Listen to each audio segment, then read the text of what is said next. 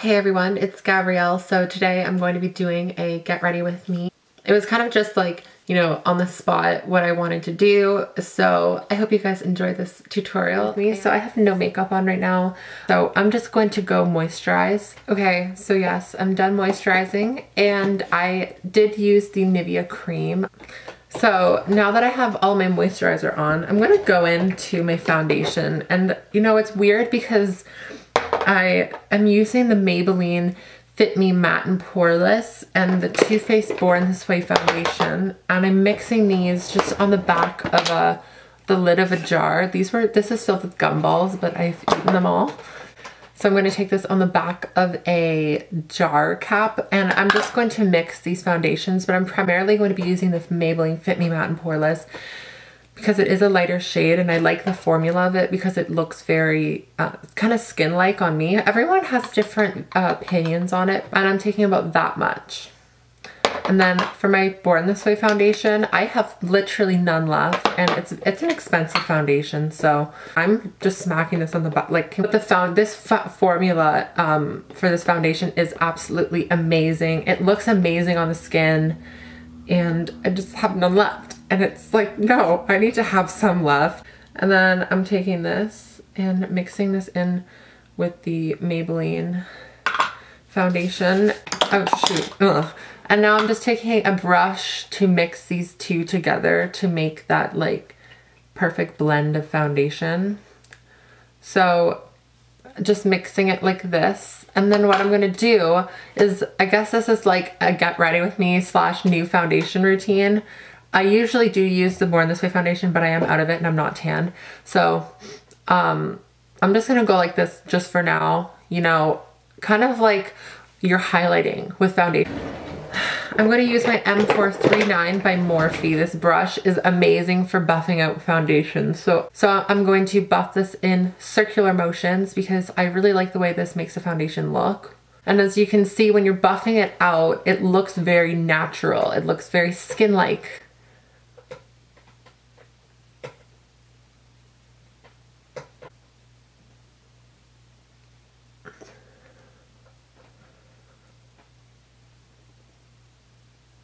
What you have left over here, go down your neck because we want our necks to match.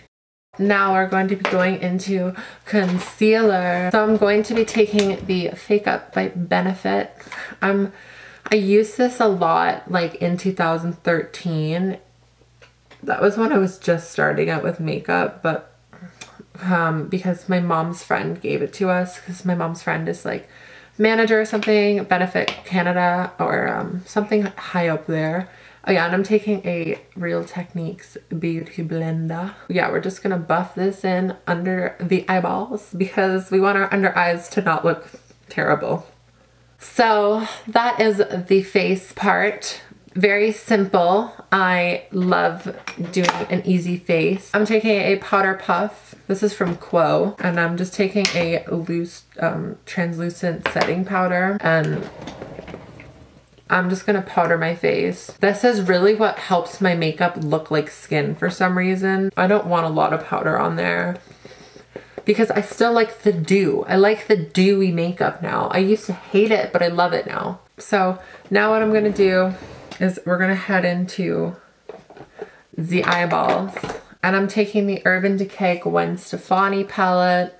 This is really cute. If you don't have it, you should get it because it's adorable. The colors in here are to die for. I'll do a review on this later. But I'm just going to take a little bit of my foundation just because I don't feel like finding my eye primer right now. I'm going to take my MAC 224 and I'm dipping into the shade Danger from the Gwen Stefani palette with Urban Decay. And I'm just going to place this in my crease as kind of like a transition / crease color. There's already some color left on here from a look I did yesterday that was like pinks and purples. So it's just a little bit more dimension and depth. Okay, so now what I'm going to do is go into my Morphe. No, I'm gonna go, what palette should I go into? I mean, I could go into this, I think I'm gonna go into the Anastasia Beverly Hills Artist palette. I take Dusty Rose by Anastasia Beverly Hills and buff this on my lid. It's a very nice muted light brown.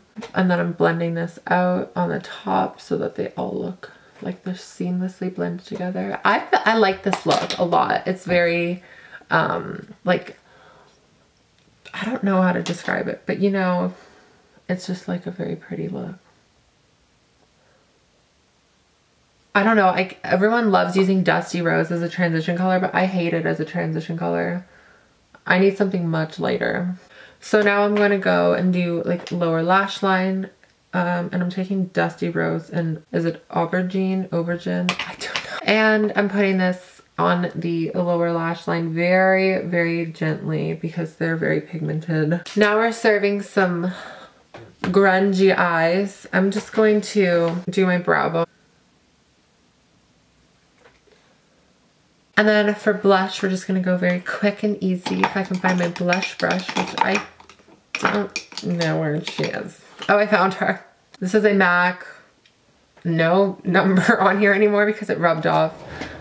This is like my first face makeup brush.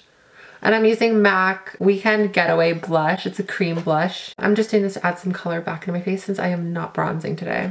For brows, we're going to go very, very, very simple. And not a lot is going to be going on with the brows because I'm very unmotivated and I don't care about my brows that much anymore. But I'm taking the Anastasia Dip Brow Pomade. Okay, there are the brows. So now I'm just going to put some lips on, and I don't know what to do because my lips are very dry. This is, my friend Sophie gave this to me. It's like Rimmel London, the Kate Moss. So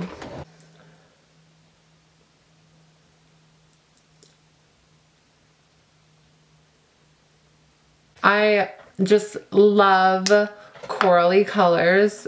They're my faves, but just to add some like ombre, I'm taking 714 by Jeffree Star Cosmetics, the liquid lipstick. I am literally out of this and it's painful. I'm gonna go do mascara off camera and then I'll be back.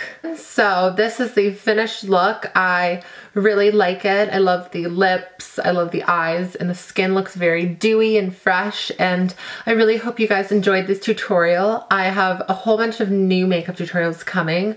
I have smoky eyes, how I contour my nose, cream contouring, purple eyeshadow, a whole bunch of things, and I'm really excited, so stay tuned for that. If you like this video, please give me a thumbs up and subscribe to my channel, and I will see you guys next time, so thank you for watching.